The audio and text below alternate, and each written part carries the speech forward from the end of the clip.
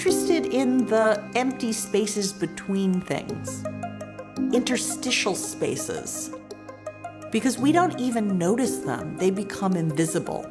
And when I bring a thread from one building to another, suddenly we are seeing that empty space in a different way.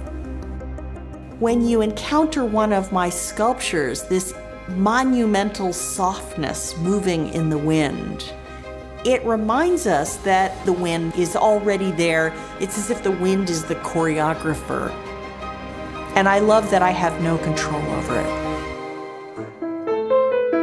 There's a lot that I learned in music that I apply to my work today in terms of form and understanding the layers of structure.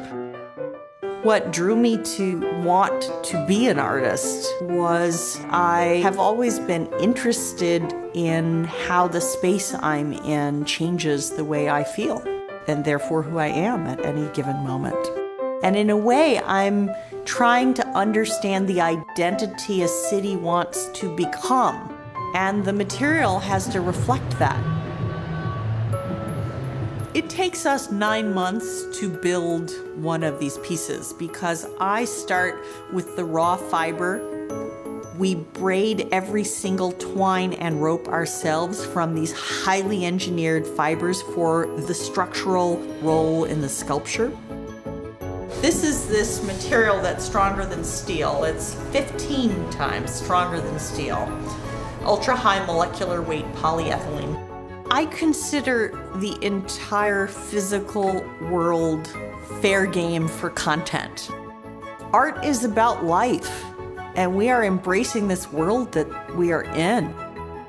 When you're underneath the Renwick, the physical structure is not moving as the outdoor works move in the wind, but the lights are slowly changing, as is life when the sun is setting and the tides are changing. This is the new gateway sculpture for Austin, Texas. And I've been looking at the way that bats fly, the gesture of this wing in movement. And so this is inspired by that. My work can't exist without the efforts of so many people and their skills. I don't have to be good at everything. I don't have to have expertise in every field. In Boston, we had to convince 3 different skyscrapers that were privately owned to let us attach into their core.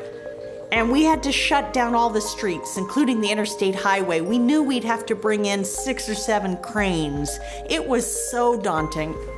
But at that moment when it was lifted up into the sky, this crazy imagination made real.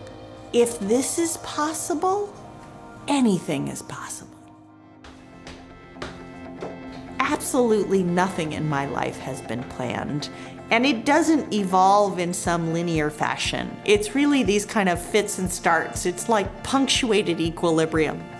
What I think is important is to pay attention to what really interests you. Creating a space where you can nurture your own ideas and protecting them from your own critical self so they can grow. If I can be open to the possibilities around me, then the art can exceed my imagination. There is no boundary.